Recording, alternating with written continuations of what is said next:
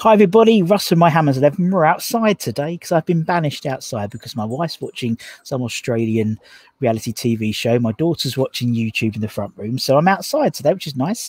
Hope everyone is well. If you're new to the channel, please consider subscribing and hit the bell icon so you're made aware every time we put new content on. We've got our charity event coming up next Thursday night, 8 o'clock in the UK, so make sure you watch that and donate to the charities. And obviously we're doing stuff with Isla Fight and the and Steve Krieger's Hammers 11 prints as well, so make sure you keep an eye out for that as well. That's all that done. Lovely. Today's guest, another one of our lovely Scandinavian hammers, all the way from Sweden.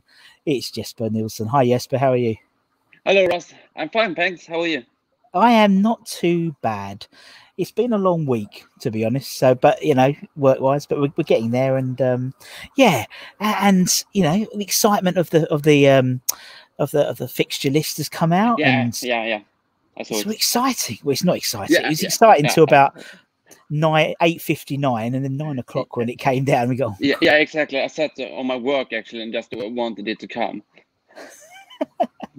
and then you're thinking, because I got a text through about 8 o'clock saying Newcastle's the first game through obviously the stuff I do at the club, and I was like, oh, I fancy that. That's a good first game. That's all right. Yeah. I like that. Yeah. And then especially to see the next. Sorry. Go on. You carry on, man. Yeah, especially since the last 6-7 seasons where we just met the top clubs, it feels like we actually have a good chance of winning. We do, and then you look at the next 2 months. It's ridiculous. It's ridiculous. It's crazy. It's absolutely crazy. And then obviously you look at the first month, and then you look at the last month. You go, okay, well, who have we got to beat to stay up? And May's not bad. We haven't got a bad running in May. All things considered. No. It looks really good, and Southampton at home at last game could be crucial. It could be crucial. I'm hoping it's crucial, Jesper, for a European place rather than a relegation spot. But yes, of course. My blind optimism has somewhat taken a little bit of a dip since 9 o'clock. But I like it. We should be optimistical, at least until it fucks up. It hasn't. Oh, sorry for swearing, but it hasn't done yet. Isn't that? No, that's why we are excited now and not depressed.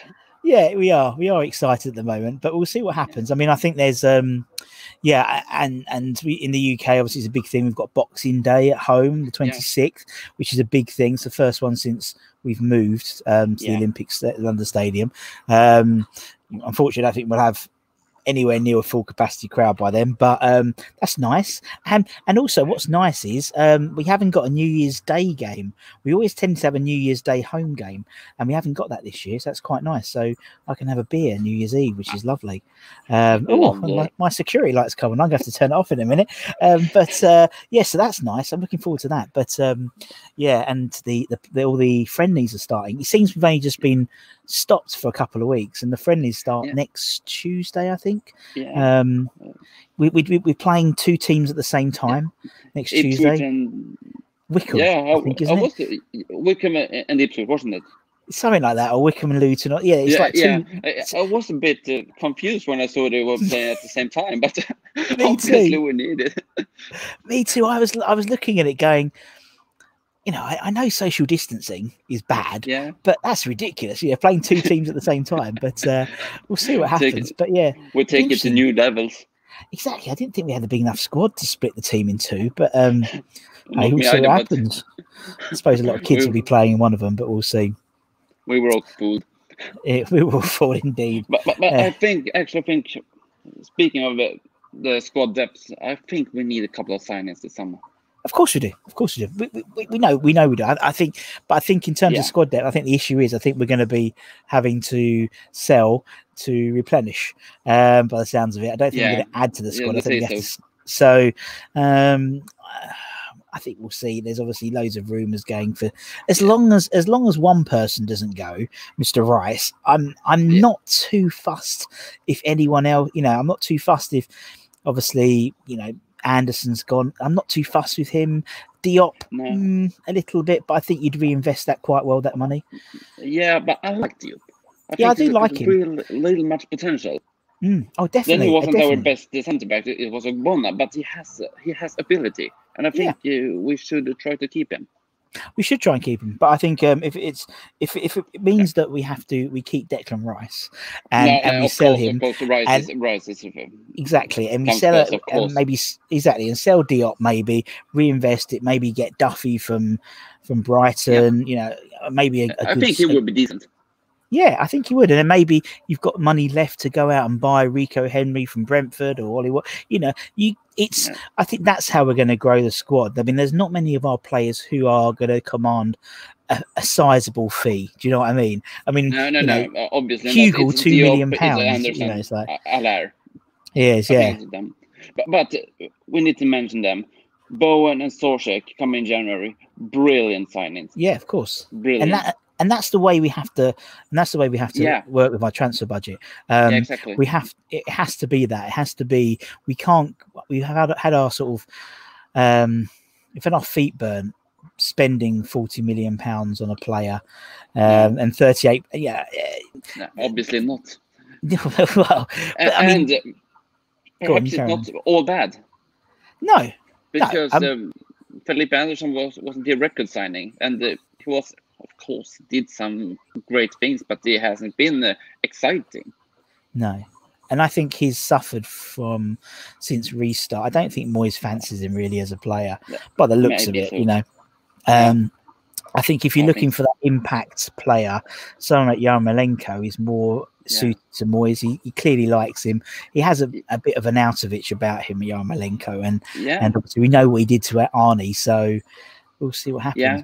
But that is interesting. We have got good players. Yeah, we do. We've got a good squad. We have a good squad, and what I like about our squad this year, compared to many other years, is it looks like we can score a goal. I'm thinking. Yeah, some sort of towards the end of Slavens and Pellegrini as well. We looked a bit lightweight. We didn't look like. When we got a corner, it's like, no, we're not, we've got some presence now. We seem to, we're taking long throw-ons. Someone like Souček has revolutionized the way we're playing. And even it gives Declan more room to go forward and sort of do less of the donkey work because Souček's doing that now. So it's, I think this year, I think the only slight concern I have this year is the goalkeeper situation, really, because someone pointed out to me the other day, Fabianski's 35, 36 now, something like that. Yeah. Although he's playing well, he was the effect he had, getting injured last year fucked up our season completely and fucked up Pellegrini's career, management career. We were third after the United game in September. Exactly. And then he got injured against Bournemouth, and the rest is history. Exactly. So, and then you look at the replacements. You've got, Roberto, bless him, still there. He's mid to late 30s. David Marty, mid to late 30s. I think Randolph's probably the spring chicken at 32, 33. Yeah. So, it's that's the only thing I'm worried about a little bit. Yes, I agree. I would love to give Joseph Anang a proper chance. But obviously he's not ready yet. What is he, 17, 18? Yeah, well, there's two of them. It's him and Trott as well. Trott, they both went out on loan. Yeah, he is also interesting, though. But perhaps they have never been able to prove themselves at this level. No, goalkeeper's a bit different, isn't it? I think, I was talking to this with another guy the other day when he was doing his sort of gold. It was my best mate. He was doing his golden oldies, and it was like all players who have made their debut for West Ham, aged 30 and above. And he reeled off the goalkeepers that had made their debut at 30, and it was pretty much every goalkeeper we've had in the last sort of 10 years. So you don't get that young. I think our youngest keeper since is probably Stephen Bywater. It was like 19. Adrian wasn't too old though. No, he wasn't. But he was but it's very unusual for a young goalkeeper to break into the first team. Do you know what I mean? Centre back, Declan Rice. I agree. I totally agree with you. But and the goalkeepers often is best when they've been 30. Yeah. No, it's true, and that's their prime, isn't it? Sort of about 30. That's when their prime is. You know, most midfielders and most players about 26, 27 is their prime, isn't it? But goalkeepers a little bit older, isn't it? And defenders a little bit older than that. It's probably about 30 as well. So it's quite funny. Probably. Well, we'll wait and see. Anyway, Jesper. 10 minutes into the video, I'm going to ask the first question. The question I always ask everyone is, and particularly for our foreign-based hammers, is why West Ham? Why is West Ham your club? That is a really interesting question. Honestly, I often get that question, both in Sweden, because West Ham is not the team Swedish football guy supports. It's over Man United, Liverpool, or something like that. But I'm West Ham, and it's because of the youth academy. I loved all the great players coming from the youth rank. Modern times, since I'm born 92. Joe Cole, Michael Carrick, Rio Ferdinand. I loved it. But the club wasn't just gained so much from the potential of those players. The club gained very little. And I felt the club is genuine. The club wants. They have a loyal fan base who always goes to the stadium. Never mind if they're playing Premier League or they're playing Championship. The crowd rejoices, and I loved it. And I could identify much more with West Ham than any other club. And that's the short history. and do you get over much to see West Ham live, or? Yeah. I try. It depends on my money or. Of course. Other stuff like work or something. But I try to go every year. Fantastic. Every year. And so I try to go. I was last trip was actually Man United in September. Oh, brilliant. Oh, fantastic. Oh, that was good. I love it. Yeah. And I think that the great thing about particularly the foreign based hammers is they just have, because obviously, I live 20 minutes away, I don't feel like, I think, for guys like yourselves, you haven't got that closeness proximity, so you're even more fanatical. That's the way I see it, and I can think it's something about that. I really think so. It can be true. And it's obviously you, and obviously we've had German on here as well, and whether it's the American guys or whether it's the Indian hammers, and they just have this fanaticism, and it's and that's why I love interviewing the guys outside of the UK, really outside of England, to be fair, because they just have so much more. Because and obviously when you go to the game, you take so much more out of it, because someone who's every minute, every second, For you, it's week in, week out. For me, it's once in a year or once in 2 years. And it's so big for me to see my lovely hammers. I want to enjoy every minute, every second. Of course. And obviously, and also being part of the family and being there as well. It must be, and because everyone's because you're a West Ham fan, doesn't matter where you come from. You're part of the gang, aren't you, really? And everyone will make you feel so homely and so welcome. Yeah, everyone loves it. It's lovely. It was a fella I met at the Cow, the pub. And he just, you came all the way from Sweden for this one game? Oh my God, that is a true support. Can I shake your hand? And I just loved it. It was against Huddersfield 2017. The first home game of the season.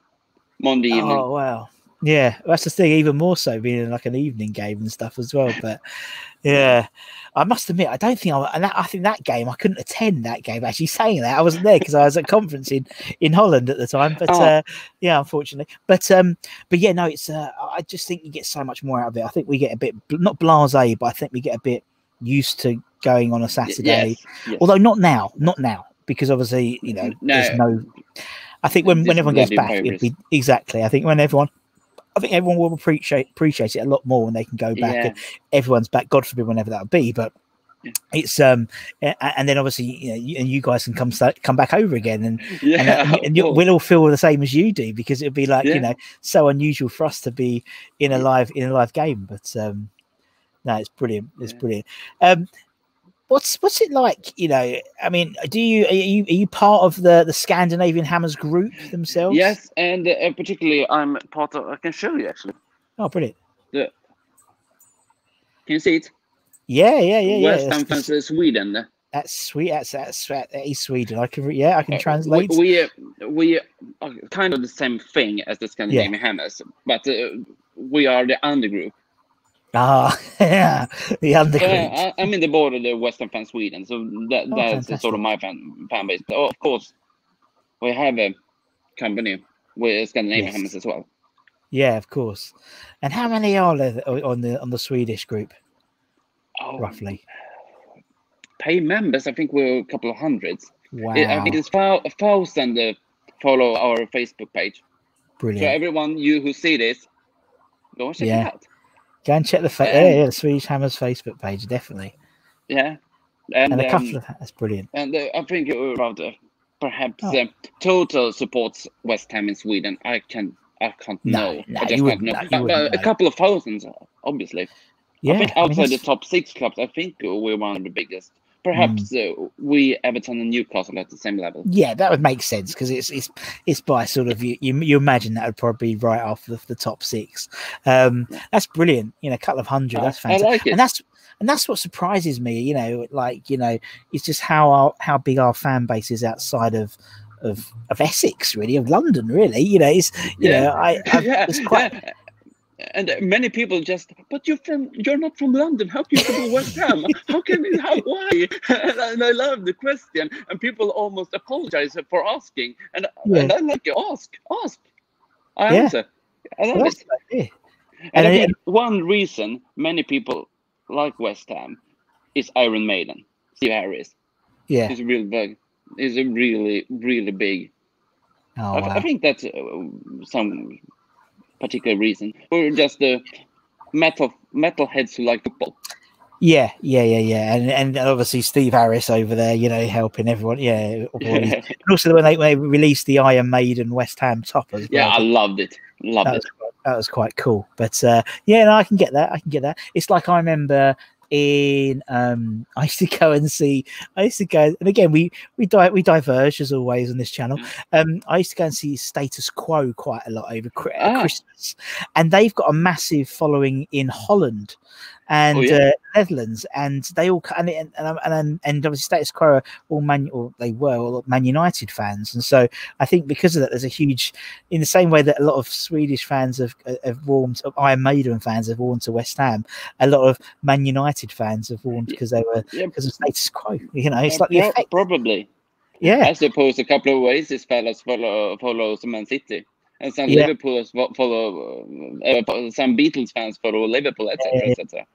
Well, it's very intertwined, isn't it? Music and football. But everyone has their different stories, haven't they? Yeah, and you get that. Everyone has, and that's why I always ask everyone their story, because everyone's slightly different.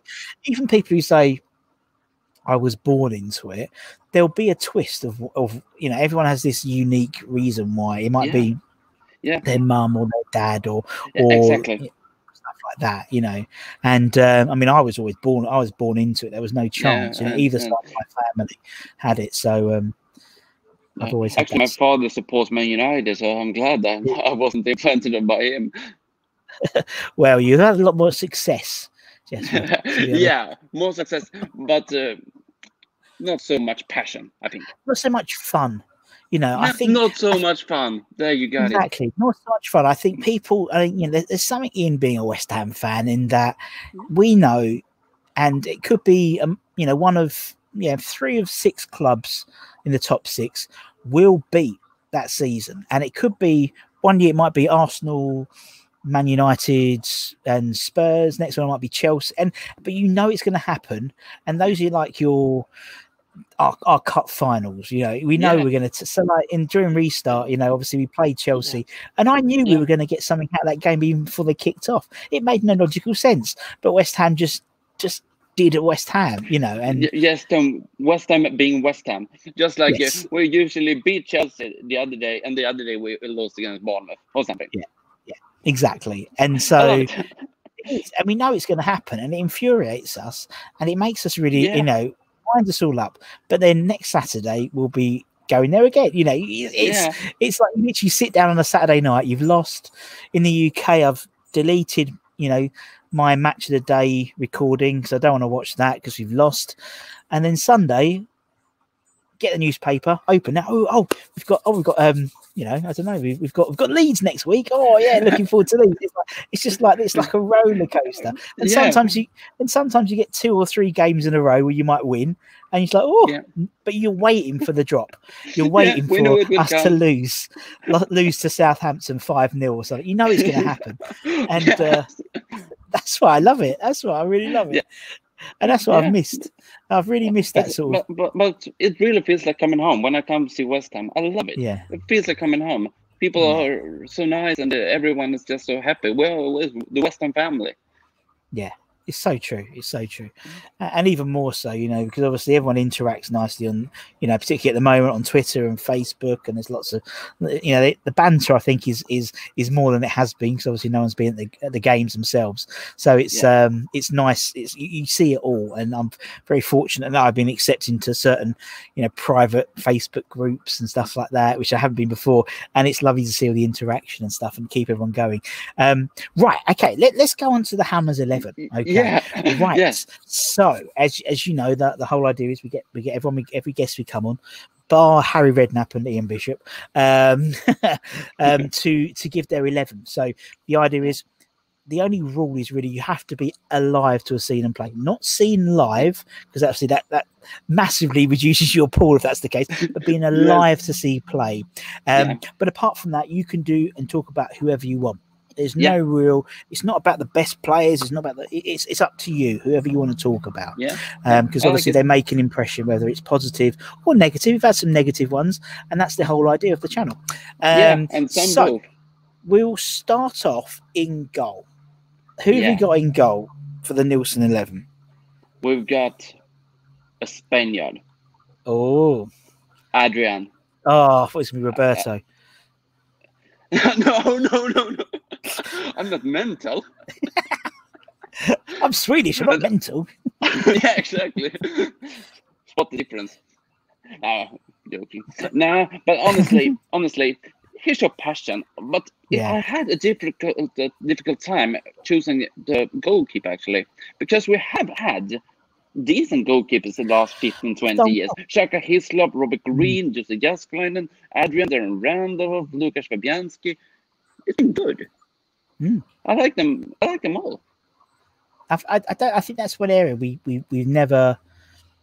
There was a period. It probably is, well, just as you were it's a period around sort of the two, I think about 2000s-ish, or just before actually, where we had a lot of lone goalkeepers.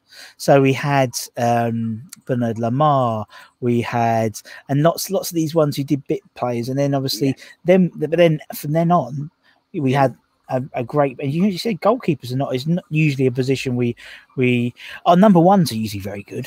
Not necessarily a number two, is Roberto, but our number ones are usually very good, and and Adrian is. Obviously, Adrian was not the Premier League's best goalkeeper, but he had great reflexes. Then he did some stupid things every once in a while. But he was an artist. I liked him. He was an artist. The passion he showed against Everton in the FA Cup. I liked him. It was brilliant, and the way he just did that, they did the right gloves off, such like an iconic moment in that sort of last exactly. That he'll always remember, and obviously he's a Premier League winner as well. I give him that. Really nice for him. Yeah, it was good. I think everyone was pleased for him because he was a nice guy. And, absolutely. Every good. And he left, as I said, he left in the right way. So I'm just gonna move my camera down a bit. He left in the right way, didn't he? As people say. Yeah. So he didn't betray us in any way. No. He just like, look, I want to. This is what I want. This is the money I want. We weren't going to give it to him. All right, well, I'll get somewhere else. And he understood he couldn't beat Fabianski. No, exactly. I mean, Fabianski he's a fantastic goalkeeper. He's really good, really good. Right. And, to be fair, Fabianski is better. But he's technically a better goalkeeper, but it's not about that. It's for your team. It's not about that. Some people do technically the better players, but for you, it's your 11, and you talk about who you want to talk about. But I think it's more fun if I take someone who I actually have a relationship. Totally. Because it's your hammers. It's your hammer. Yeah, 11, it's so my hammers. Of course, Jesper. It's not the people watching. It's your hammers, and that's what's quite nice. Exactly. Since I think we've had about 100 and almost 100, maybe even 100, over 150 now. Guests, and everything. Everyone is, it's would be quite boring if everyone bought the same. Exactly, and if we just had, what's your greatest 11, then, and I didn't say, you have to be alive to have seen them play. What's your greatest 11 all the time?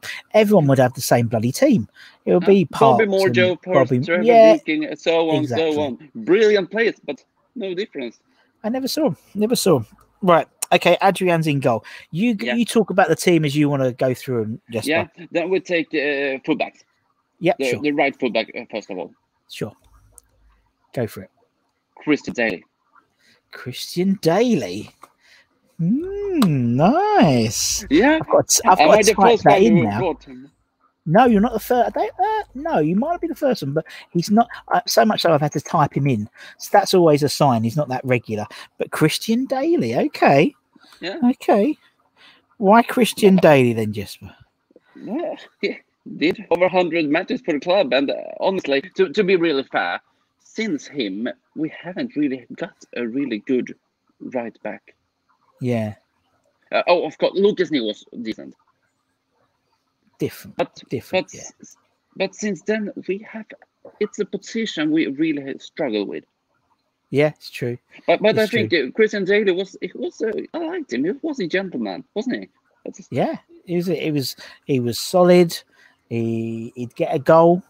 He was a good captain as well during that sort of promotional side, really. And a couple of years promotional side, because obviously we didn't go up the first time, we went out the second time.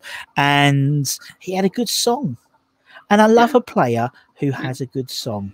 Yeah. There's a certain type of player. You have to be a certain type, whether it's you're a cult hero like Christian Daly arguably was, or you're technically one of the best players in the world, like a player. You have to have a song. And he had a song, and that already puts him in the upper echelons. Exactly. Yeah, it makes him part of the fan base. Exactly. You know I mean? And they still sing the song anyway, so that's always that always shows him. Just like the Cresswell song. Still going strong though. Tompkins left. Right. Okay. Christian Daly's in. Who is next then, Jesper? The Terminator, Julian Dix. Yeah, Julian. Good old Dixie. I don't think that's a so big surprise. Of course, he's a bit too young to really have a relation to him, but he was a character, wasn't he? Yeah, he was a character. And to be honest, as I said, you had to be alive to see them play, and so Julian was playing when he was alive, and you're right. And he obviously he'd been around more for his second spell at the club, and he is the most picked person we have, and there's a reason. But there's a reason for that, isn't it? You don't, you've had 150 people. I know 70%. I don't know, off the top of my head, have picked him. There's a reason why that happens. He's a Western fella, isn't he? Yeah, he is. I mean, he's the coach of the team. He makes a good spell for the club. I like him. He is. And honestly, since him, we have struggled to left back also. Yeah. Cresswell was good for 2 seasons, but then after the injury, he wasn't really himself. Never came back the same player, did he? To be honest. No, I don't think so. Julian. The free kick at Man United were brilliant. I saw it, but not that level. Yeah, no, that makes perfect sense. And you're right. After Julian, we were fortunate. And I liked George McCartney as well. Linda, solid. Yeah, solid. He was a solid player, wasn't he? He was always like a 7 out of 10. Do you know what I mean? He wasn't spectacular, no, but he didn't make any mistakes. Yeah, decent, and he'd always be solid. And I think sometimes you need a balance, don't you, from the guys who are 7 out of 10s to the guys who maybe a 9 one week, maybe a 6 the other week. You need a balance in a team, don't you? And I think so. Yeah, but Julian Dix, and obviously he'll be back at the London Stadium next year with Slaven, with West Brom. So that'd be good. That'd be good to see him back. And obviously Scott Parker as well. He'll be back with Fulham. Okay, Julian's in. Centre backs. Yeah. Speaking of Slaven Bilic, I want to speak of his biggest mistake. Okay. he let go of James Tompkins. Oh, so you teased me. You teased me then. You teased me. I was going to put Slaven Bilic, but you went James Tompkins. Yeah. You teased, Jesper. Yeah, I'm sorry. It's all right. Don't worry. But it was unpredictable. Yeah. Yeah, but I was a big fan of Super Tanks. Really? Yeah, childhood friend of Mark Noble, and actually I think we wasted his talent by playing him at the right back sometimes. I don't think he really got the opportunity to show how good he could be.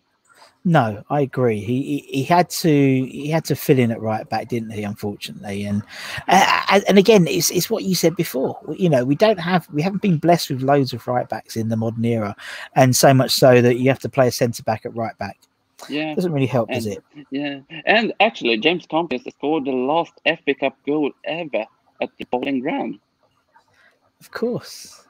Very good, very good. Yes, he's. I think it's a shame because it was one of those things where when we sold him, we then needed if I remember that, then we had a couple of injuries, so he would have had an extended run in the game in the team otherwise.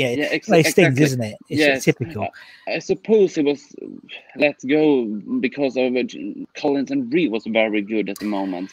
But and they'd spent money on them both, haven't they? And Tompkins, and they were good, no doubt about it. But they were strong pairing, and really solid. It was just a shame. I agree. It was a shame. We could. I mean, the amount of times where we've struggled a little bit at centre back. And I love our own guys. Yeah, the Youth Academy. Yeah. Definitely. No, I get that. Yeah. And who's James Tompkins going to partner in the central defence positions?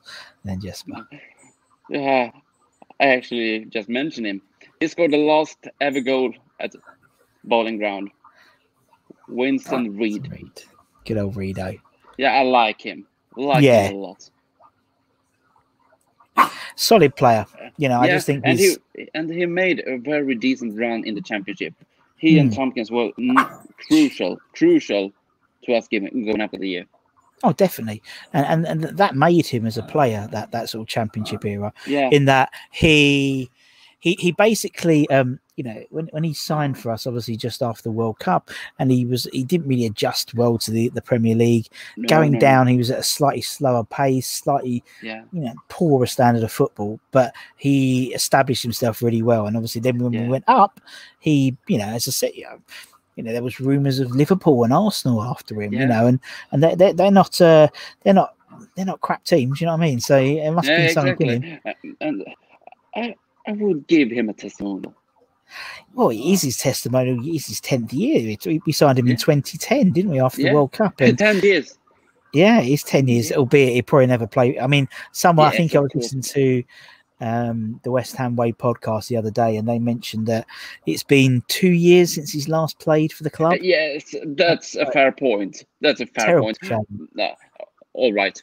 Not a testimonial then, but he was crucial in us giving up and establish us again in the Premier League.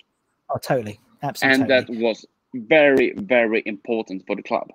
It was desperate. We desperately needed it, and I just think he's one of those guys who, and it's funny because you mentioned someone like James Collins, and James Collins arguably played for us for less time, in theory, on the books.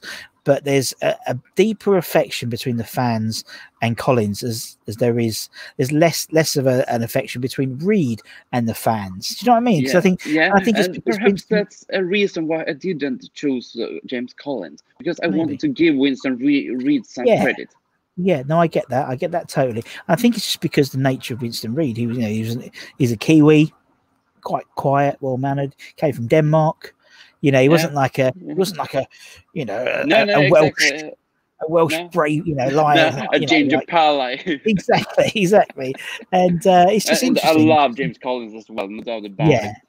Yeah, no, I love him, but it's just interesting to see how different players get a different affection with some fans. And someone like Reedo, I mean, yeah, it's just, again, you mentioned about Cresswell, he's just savaged by injury, wasn't he, unfortunately? Yeah, exactly. It's a terrible shame, but right, okay, Winston Reid is in. Midfield. Let's go into midfield. Go on, who are you going to start with? Yeah, I got 5 midfielders. Oh, let's start with the central. Go for it. And this is also a guy we mentioned. He will come back to London Stadium this season. Okay. Scott Parker. Scotty P. I love that. Yeah. No, I do. I really, really, really like Scott Parker, and I'm really, really happy that it's all worked out from Fulham. Yeah, me too. Because he just seems brilliant. Yeah, I actually hope he one day would be our manager. I think a lot of people do that. Yeah, I think you would imagine, you would hope that people that people who make these decisions are looking, a lot of clubs have this sort of 5-year plan, looking at it next, who's going to be next, next. Clearly Davy Moyes at the moment, in my opinion, is doing this sort of foundation building exercise, making sure we've got the right scouts, the right coaching staff, the right systems in place, all the transfer stuff and the analytics, and and I think that was the trouble with the Pellegrini experiment, in that you can't build a house, doesn't matter how fancy it is, if the foundations aren't good. It will crumble. And that's unfortunately what happened, I think, with us. Pellegrini didn't put those foundations in place. He went in the same way that he would go into a Man City, or when he'd go in, and everything's done for him. He's got the coaching staff, he's got and that doesn't happen at West Ham. No. Now Scott Parker, I would love, I think, I think he knows the club. Yeah, and I think and it really, really, really winds me up when people don't rate Scott Parker because he went to Tottenham. Because he went to Tottenham. And it's ridiculous. I had a massive rant the other day about it, because it winds me up knowing, because it's ridiculous. Because he literally carried West Ham for 2 seasons. Obviously, the third season went down. And but he almost saved us by his own. By himself. How many 3 years in a row? Look at other people who've won it 3 years in a row. You're looking at, your Billy Bonds and Bobby Moores and people like that. And, even Mark Noble hasn't won it 3 years in a row. And he's Mr. West Ham, Exactly. It really, really, really winds me up. I have to bite my tongue sometimes. Then you forget how brilliant he was. How brilliant. He cared for the club. Yeah. And he didn't betray us either. No, he didn't. He went to go. And he never spoke bad about us or anything. He was a top lad. No. Super Scotty Parker. No, go on, Cameron. Karen, you saying? Super Scotty Parker. Talk about songs. Super Scotty Parker. Exactly. And also, I think someone mentioned, it was Stevie Wallboys when I interviewed him. He said there was, he read something about his dad had passed and he was a Tottenham fan and he'd wanted to go and play for Tottenham while his dad was, and it's like, well, fair enough. You know what I mean? It's not like it's a bit, and I think the trouble is, I think there's a disconnect between how, for younger fans, I think they realise a little bit more that actually, people, if you get 3 years, 4 years out of a player, you've done really well. Back in the day, back in the Bonds era, it was 20 years. Everyone had a testimonial. It was always 10 years. That doesn't happen anymore. Mark Noble is the... Oh, I've gone. Sorry, I've gone. Don't matter. Mark Noble is not only the exception to the rule. It's just my webcam. So Mark Noble is the exception to the rule. He's not the... why has it gone on airplane mode? I don't know. It's the exception to the rule. I'm going back on in a minute. Here we go. There he is. Welcome back. Welcome back. Sorry, I'm just going to put his back into my holder. Yeah, he's the exception to the rule. So, it's Mark Noble. I think people worry about that too much. Worry about Mark Noble. We should have another Mark Noble. No, we shouldn't. And the influence of Scott Parker and Mark Noble is if it weren't for Scott Parker, we wouldn't have Mark Noble that we do now. And similarly, if we didn't have Scott Parker, we might not have had Mark Noble. We might not have had a Declan Rice, because Declan's learning from Mark, and Mark, it's Hakuna Matata, sort of circle of life type thing. Yeah, of course, yes. And no, I'm a huge fan of his, and I was delighted to see him do well at Fulham, and just see all the, and then when he did his speech afterwards, and it was like, dubbed with the streets, it was very funny, but you just felt that he really, really wanted it, and you just feel that passion, and that's what West Ham fans want. We want managers with passion. That's why I quite like Moisey, because he's got a bit of oomph about it, you know what I mean? And that was exactly what Pellegrini didn't have. No. And Slav as well, to be fair. It was wonderful. It was wonderful to see him. Lovely. It was lovely. Yeah, he was. But you just think he wouldn't. He cared about winning, but he didn't think that he would go into the dressing room at halftime and rip shreds out of the players. You've always thought he's one of those. Oh, I want to be your mate. Oh, I want to be. I loved it when he kissed Dimitri Payet. Exactly, and things like that, but I just don't. And I think for West Ham fans, they like to see, particularly now with like Stuart Pearce in the playing staff, as well as Kevin Nolan, we've got some really scary characters. If you don't perform at half time and you go in and you've got those three, and Alan Irvine, he's not shy coming forward. You're in for it, and if it means that we get a team together of people who are going to be, of players who are going to give their all, I'm all for it. I think we've been a couple of years a bit fancy Danish, a bit sort of fluffy. I want to be nasty, I want to be a nasty team that people are a little bit scared of us, And we're doing it more. You can see the influence of Kevin Nolan. But you shouldn't enjoy playing West Ham. You should be prepared of us. Oh no, exactly. They should know they're in for a bit of a tussle, and you see that since restart, the corners. That's what I've been. Kevin Nolan always, and I went back and watched some highlights because I wanted to check. Was it him? He was always the man who stood right by the goalkeeper and blocked him. You watch it now. He was always the man, or next to the goalkeeper. And was really sort of like digs his elbow in. Oh, what am I doing, ref? I'm not doing nothing. I'm just standing in. And now he's passed that on to Michail Antonio. He does that, and he's got a real low centre of gravity. He's really hard to push over, and so it's really funny. It's really funny, the influence. And if it means that Stuart Pearce comes in and makes our defence a little bit tougher, a little bit nastier, I'm all for that, because I just think we need that, and we need to be a bit more nastier. Anyway, Scott Parker's in. Yes, he's in. Who's next? Next player is, if I do this. Oh, the man. Mr. Kevin Nolan. Good shout. Yeah. For some reason, the same we just talked about, the passion. Yeah. And he was also crucial in the championship and being an established Premier League team again. Definitely. Great he captain. Was a good, proper captain. He was also important for Mark Noble, I think. Yeah, definitely. Mark Noble, he learned a lot. Mark learned a lot for him in terms of how to be a captain. That's for sure.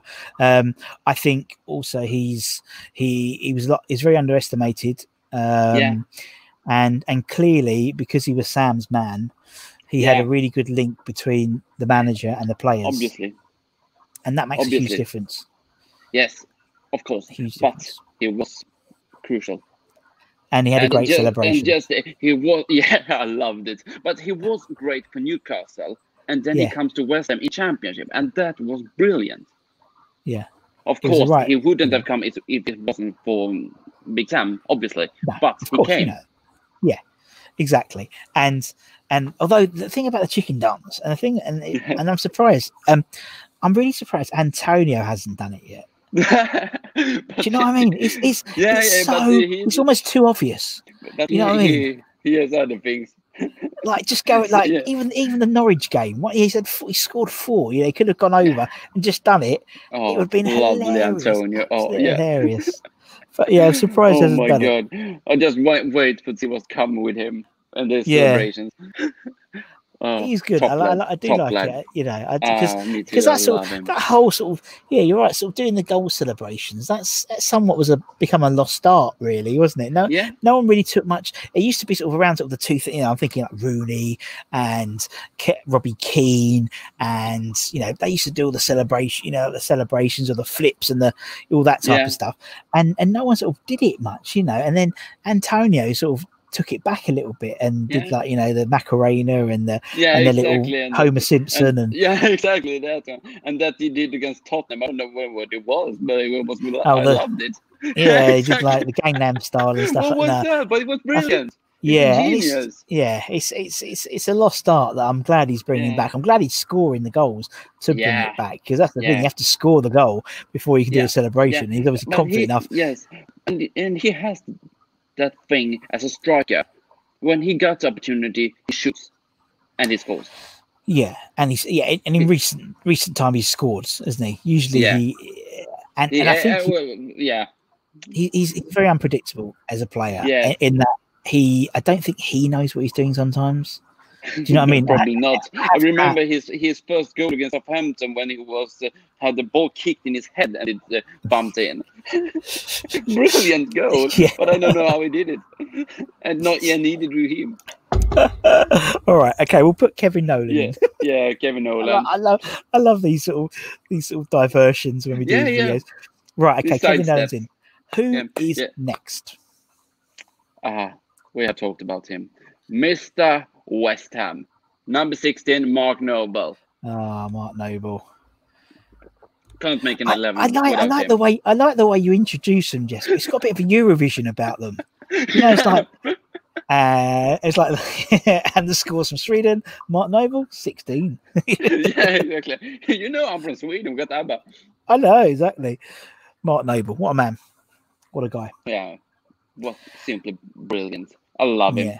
And since he is not the best footballer, obviously, but he's got the passion, and he makes his teammates better.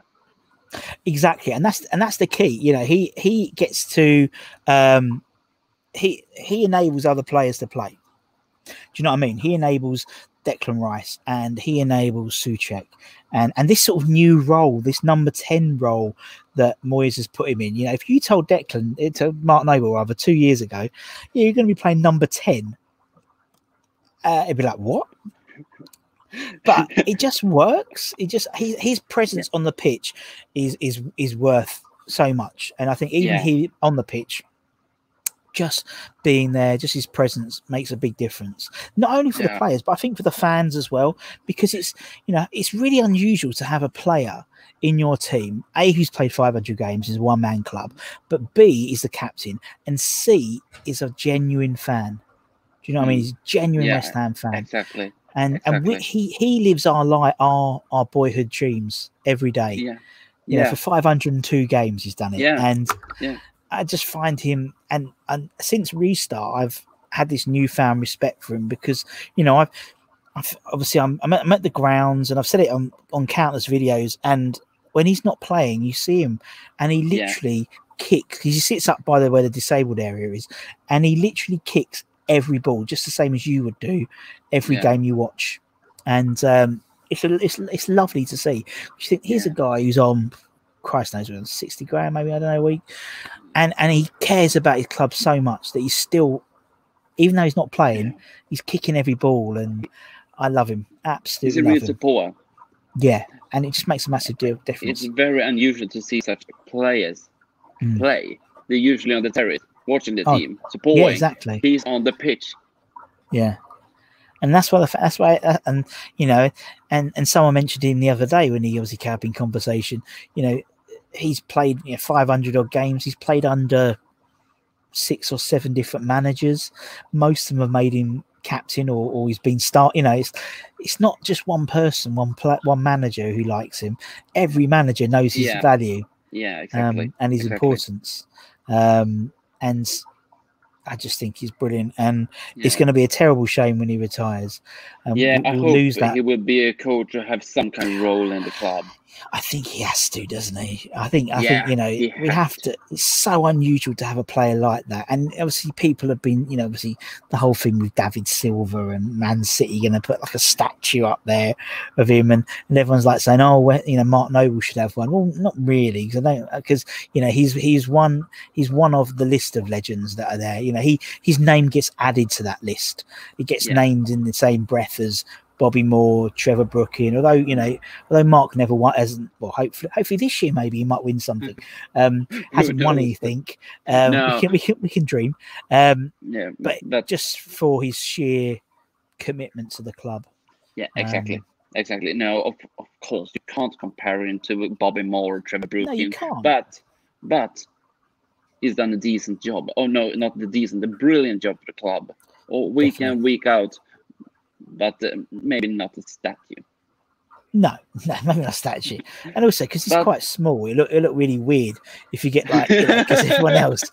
But like if you got a Phil Park statue and then get involved, I think that's a great thing. Again, I think it's something Dave said on the West Ham Way podcast. They should do that. Like they do at Arsenal, don't they? They have like the statues around the stadium, around the outside of the like Dennis Bergkamp and Omri, and that's lovely. But you have to do it for everyone. You couldn't just do it for Mark.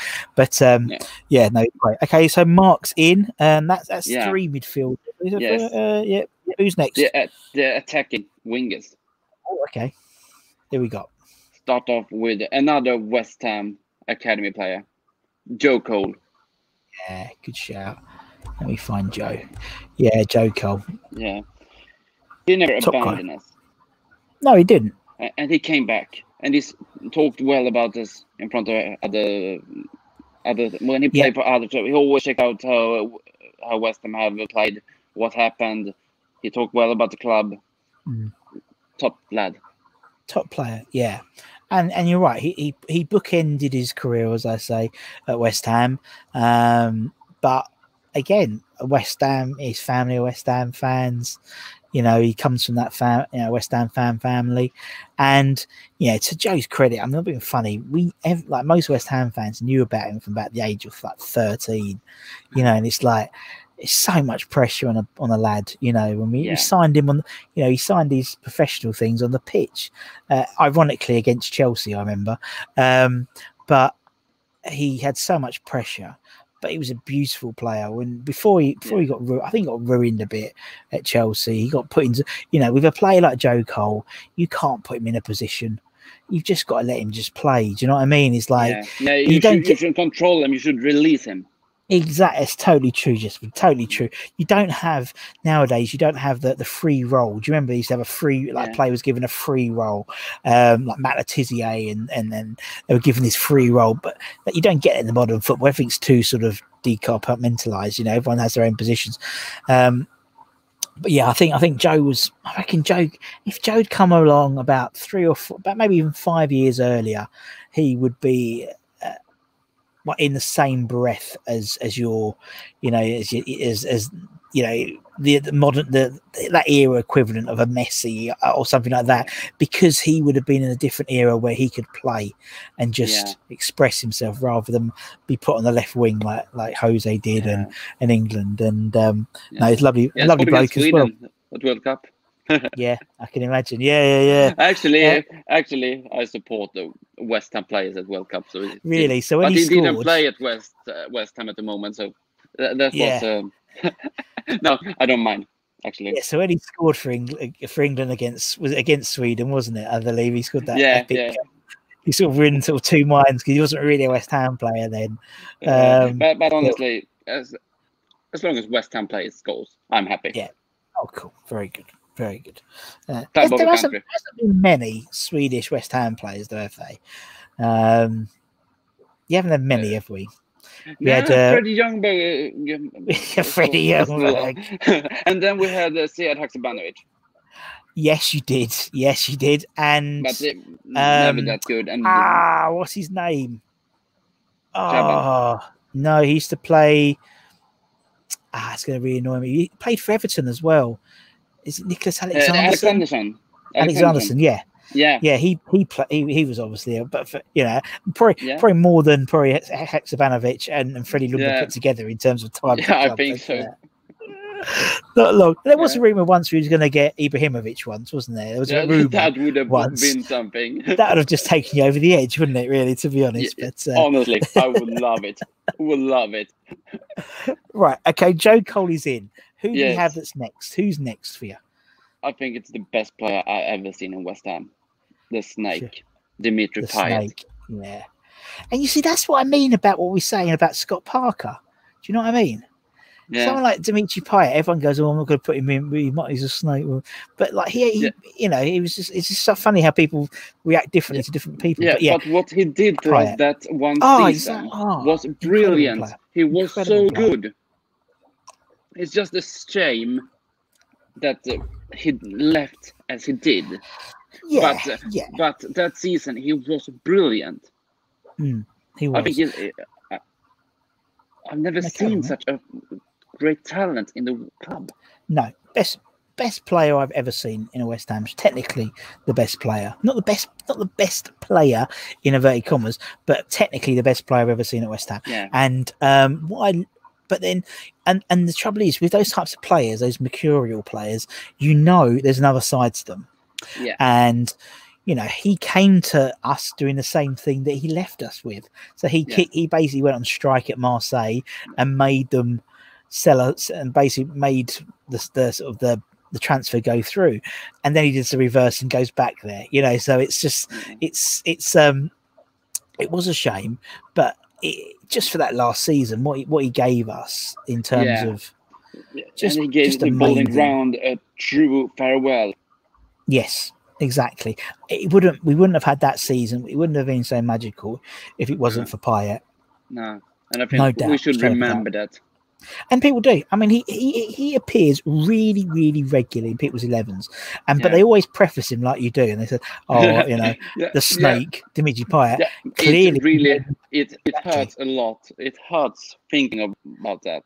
The press conference when Slaven Bilic said, "It's Dimitri Payet. He didn't want to play for the club." It's just, oh no. Why are you doing this to me?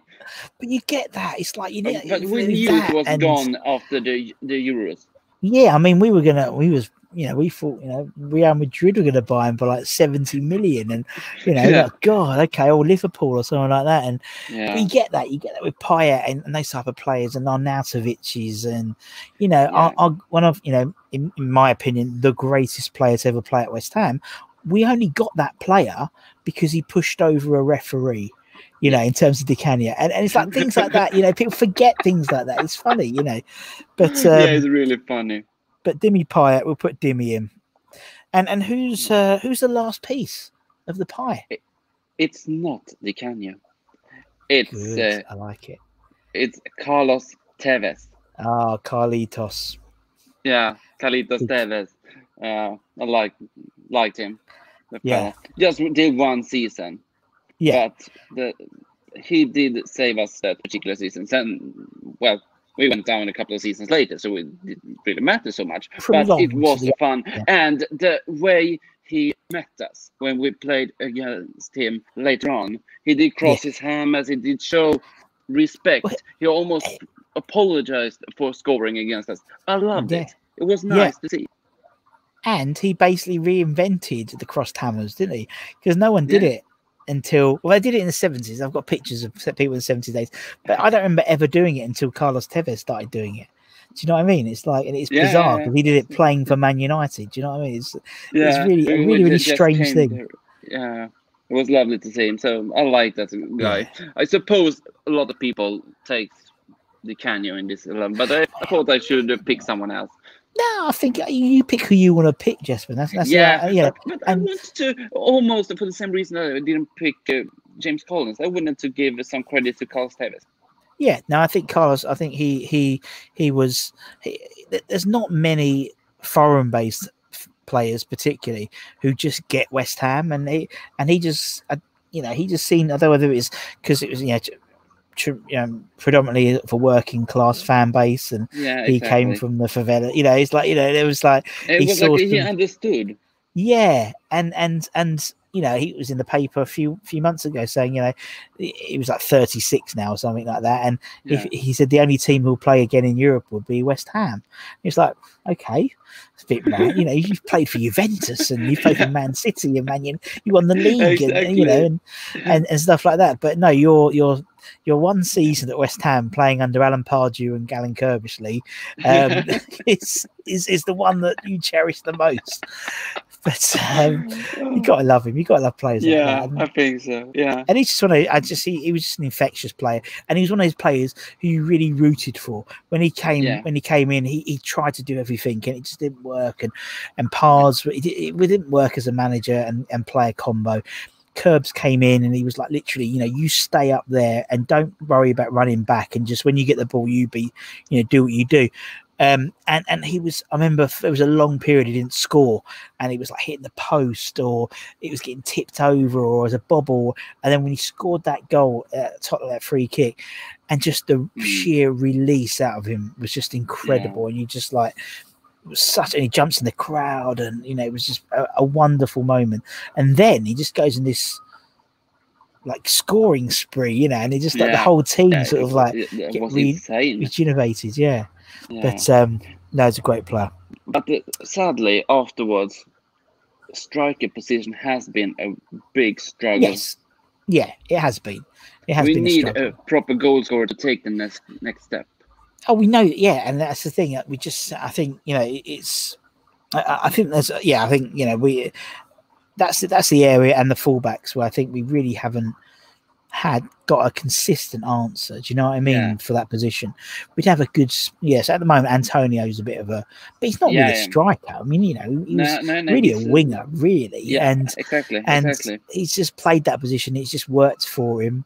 He'll get found out next season because it's not rocket science what he's doing. He's staying up front. We're lumping up there, and he's a big enough boy to move. He's just powerful. But that's simply everything. Then I love the fella. It's not that. But, but he's not that kind. I don't think he will score 20 goals in the season. No, he won't. And it's like when we signed Chicharito, I thought, this is it. This is our. And it just didn't work, and it's like he wasn't the same player that he left the club that he left England for. When he was at Leverkusen, he was scoring, but he wasn't that. And it didn't really fit in the playing system. The way they played him, exactly. Exactly. Again, too often we buy players and we don't play them how we bought them, which makes no sense at all. It's like if you buy, I don't know, if you've got a diesel car and you go and put unleaded petrol in there, it doesn't work. There's a reason why it's not built to work. And it's like players are built to work in certain positions. Very few players. I mean, Antonio is a little bit of an exception because he can, he's played right back, he's played right wing, left wing, up front. He's done the lot, which is very unusual. Most players have a position and they play that position. So like Haller, for example, Haller was we bought him on the strength of playing in a front three with Rebic and Jovic. And you don't play in a front three. It's like it's not rocket science. No, exactly. It's frustrating. And that's a shame because Haller is good for 20 goals. I'm sure of it. Yeah. But he needs to fit in. And when you play a game that fits his style. You're totally right, and you see that when he had in that Southampton game just before everything stopped, it was him and Antonio as a two, and you saw just a different player. You saw, the confidence was back. Didn't feel like he had to do all the. I mean, he won like he had one of the most aerial challenges in the Premier, or one of the top two. Exactly. He wins them, but there's no one there to bloody flick them off to. Do you know what I mean? It's exactly. But I hope next year, him, Bowen and Antonio. There's a three there which would terrify any defense. That is an attacking strike. Yeah, that's the way it should be. Yeah, and then you've got absolutely. And then you've got Deck, you've got Souček, and then if you need a bit more steel, Mark Noble goes in. If it's not a particularly strong team, that is a good lineup. Oh yeah, it's a great lineup. Again, I was only because I was listening to it the other day, the West Ham Way podcast. Dave said on there, Dave and X said on there, where he said, if we've got elite, if we don't finish top 10. Every season we've got a top 10 squad, and it's a disappointment. We'll probably finish 12th or 13th next season. That'll be a disappointing, but it shouldn't be. We should be top 10 and then looking to push on. That if you read our first team, so you say, played Fabianski, you say you put Cresswell in, you put a Bonner, Diop, Johnson, Souček, Bowen, Souček, Rice, maybe Noble or Fornals, and then Bowen, Haller, Antonio. That is a good team. Really that is a good team. They are good for top 7. Yeah, easily. And but again, it's the consistency, isn't it? It is. Yeah, we'll beat Chelsea and then lose to Burnley. the West Ham way. It's the West Ham way. It's West Ham way. Anyway, Jesper, thank you so much for your time.